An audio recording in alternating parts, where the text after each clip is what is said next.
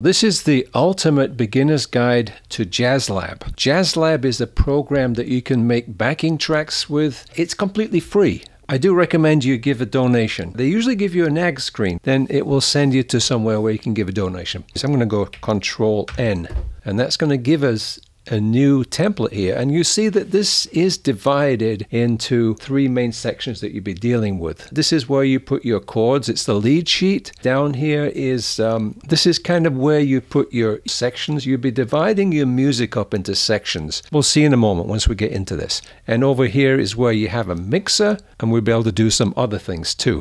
Typically when you have a song, you might have an intro, an A section, a B section, and then an ending. So you can create your chord structure for each one of those sections. This is going to be an exercise that I'm going to use as a backing track. If you double click, you're able to change these chords. I'm going to keep that chord actually. This is one measure and it's set for 4/4. We're going to keep that. And I'm going to push the Control key, grab that, and then I can place a second chord and double click on that one because I want to put another chord there, which is going to be F. So actually it doesn't matter if it's upper or lowercase.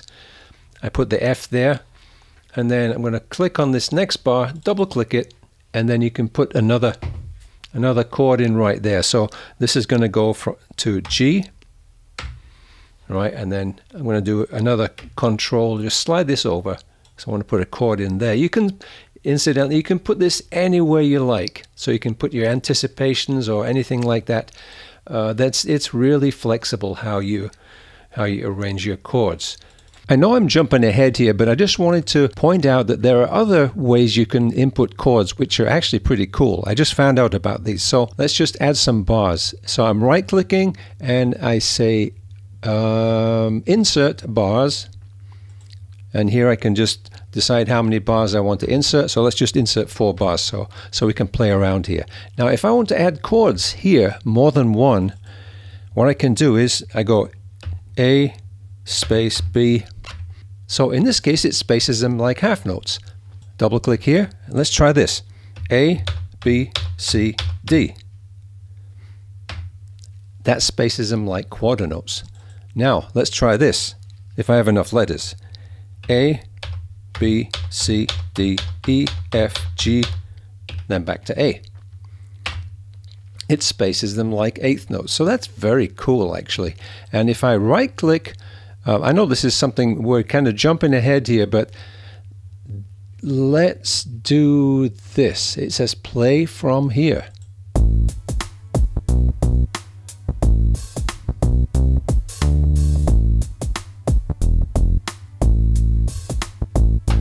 Isn't that cool? Back to the original video.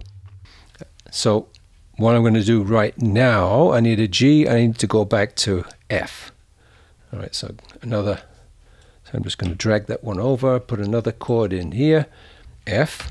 Okay, so I'm over here on the last bar. I'm going to put in the G7. So I'm just typing G7. For the last chord on this line, I'm going to put a C7. Right. Now this is actually an exercise I'm creating which is going to go through the entire circle of fifths, this is a circle of fifths right here. So what I'm going to do here, you notice here there's a little A. That A means section. All right. So I'm going to retitle that. Instead of the standard A, B, C, D, using those kind of designations for the sections, I'm going to call this C, because I'm going to create one for every key. So there are actually going to be 12 sections in my case. And the advantage to that is you can decide when you want to play those. Down here in this section, we're going to get all the sections listed in this area. So we'll just leave that for the moment. So I'm going to title that section C. And notice down here, there's a little letter C right there. So that is the letter C for that section. Hit the escape key. This is going to be the end of one section. So I'm going to right click and it says set end bar. So that's the end bar for that section. What I'm going to do is, here's a little trick. So I selected that. I did a shift click on the other end of it. And what I'm going to do is Control C. I'm going to go down here and Control V. Now what it's done is actually created another section, right? So I'm going to double click that one. This is not going to be C anymore. This one is going to be F, uppercase F. All right, so we've got the F section. So this is for the key of F.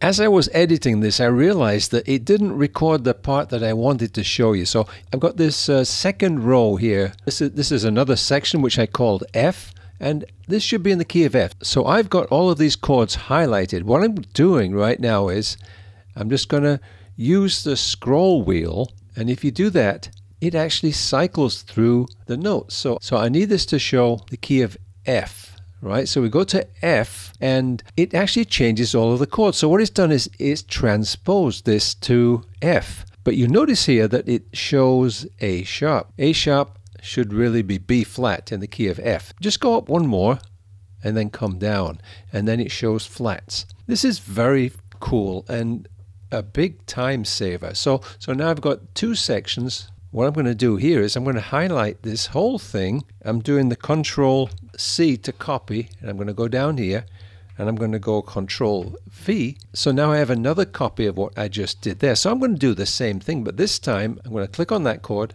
go to the end chord with the shift and click on that one to select all of those. So now I'm going to do the same thing, and this time I want to go to the key of B flat, which would be the next key going around the circle, actually going counterclockwise around the circle of fifths, which would be going around in fourths.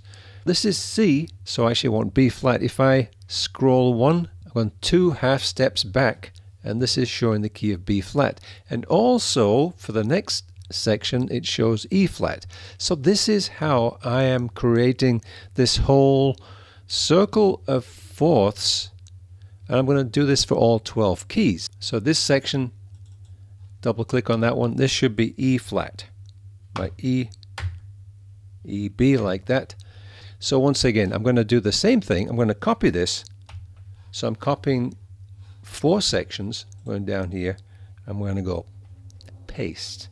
And so going around the circle of fourths, the next key would be A flat. So now I'm going to select that chord right here. So I'm going to select those chords like that. And then again, I'm using the mouse wheel. I'm going to go down, B flat, A flat. Right, so I've gone from E flat to A flat. And since I've gone down, then everything is in flats. And we've gone all the way around to B. I'm using Control C. Going to go down here, paste that one in there, and then I'm going to select these chords again. And what we need to go from B, the next key will be E. Instead of going down, what I'm going to do is I'm going to scroll up to B. Now notice there, because I scrolled up, when you scroll up, then you get the sharps. If you scroll down, you get the flats. That's really convenient. Oh, actually, I need to go, we've already got B there, so actually what I need to go up to E. There we go. So E, so this takes us all the way around the circle. E, A, D, G. So G is the last key before we get back to C on the circle of fifths. And I'm just going to go through and rename all of these to the appropriate key. Okay, so let's go back to where we left off. Here's the power of this. Down here, which I believe they call the part view or something like that, I'm going to call it the section view, because this is where you can arrange all your sections. All right, so if I want to take, this one is going to represent this first line, this one represents the second line, and so on right now. So if I wanted to take that first line and make a repeat of that, what I can do is right click and say duplicate, and it's going to create a duplicate of song parts. I could actually do it twice if I wanted to. Let's just do that, just for fun. All right, so we've now got 3 copies of that first part. So every time I do a repeat, I can do a variation of that because it has some built-in variations. So if you look at this, these are the name of the variations. The first one was called main A1, A-1. All right.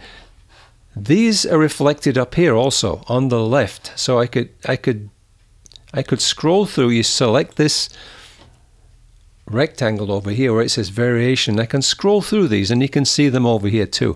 So you can also go, and this is a pull down menu, so I could go, let's just pick B1. Actually that's intro, so let's do A2. Alright, so it's main A2, and click another one over here, and I can either do this here, I could go main, let's try, it has an A1, it has a main B1. Let's just listen to that and see what it's going to do. So this first line is going to be repeated 3 times with 3 variations.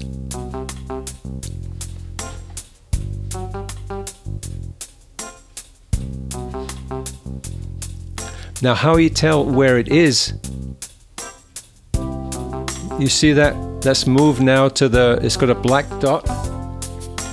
So that's how you can tell where it is on this section organizer here. So now it's brought some strings in or something. So it has some programs already built in which you can play around with. Now it's actually moved to the next section, which I'm going to stop that with the space bar. Okay, so now what I want to do is, instead of having this groove, it says 16 beat something, you know, S556.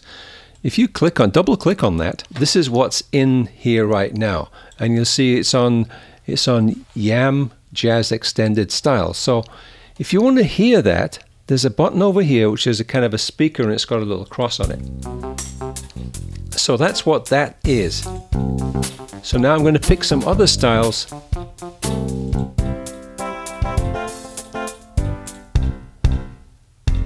Here's Lingus Funk. Here's Samba City.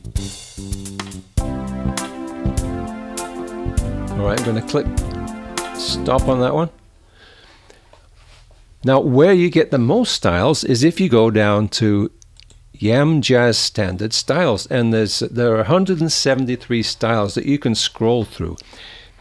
But this is also organized nicely so that you can order this alphabetically. Let's say I'm looking for a samba, or there's a cha-cha there, so I scroll down. Let's see if there's a samba, LMNOPQRS, or salsa samba, right? So have a listen to that one. There's another one here.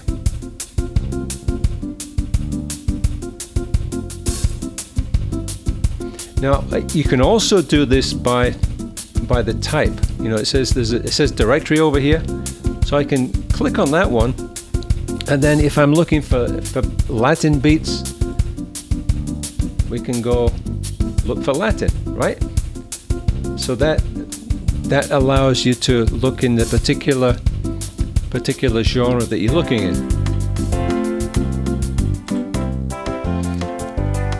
Now I want to do a particularly simple one, I think, because okay, this is kind of a guitar oriented style, so maybe I'll just pick that one. Okay, so now we've changed the style. So now if I play this back, now take a look on the top here, because I can change the speed of this. I'm going to slow it down.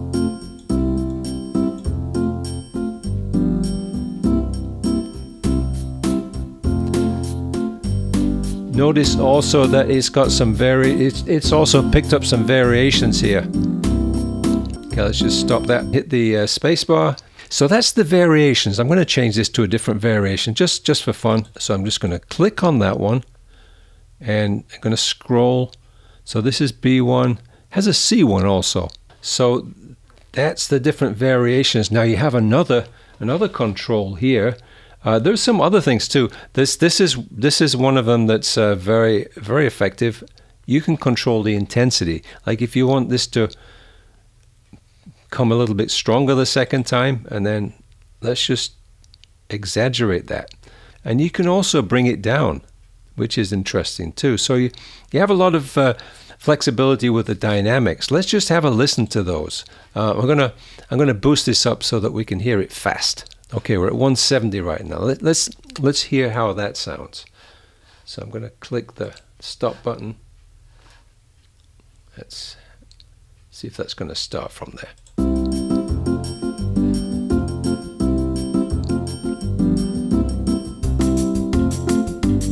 A little bit more intense.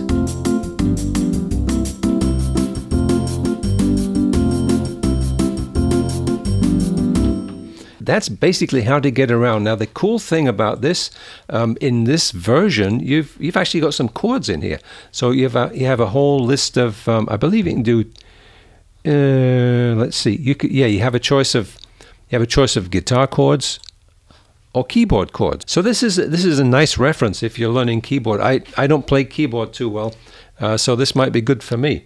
And you got the guitar chords too, which is nice. So you've got closed voice, and you have inversions and most common. So it's kind of cool. You got all these different variations or different inversions of the chords.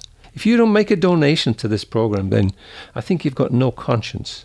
The thing is, it's free for everybody. If you can afford to make a donation, then I really suggest that you do. It's such a cool program. And another cool thing about this is it runs on Windows, which I'm using here. It runs on a Mac. It runs on Linux. So I hope you found that useful. Give me the thumbs up and subscribe to the channel for more stuff. I'm going to try and put some more tutorials on JjazzLab. So have fun with JjazzLab and look forward to seeing you again soon.